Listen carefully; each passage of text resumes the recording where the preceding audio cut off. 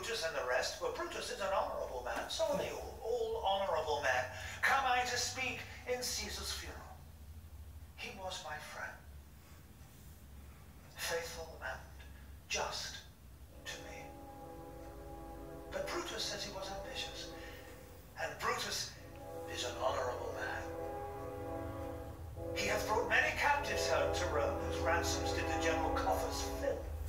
Did it at Caesar seem ambitious? When that the poor have cried, Caesar hath wept.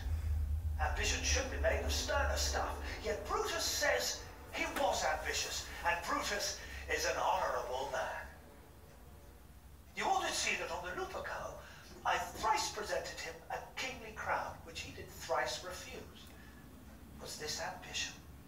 Yet Brutus says he was ambitious, and sure, he is an honourable man.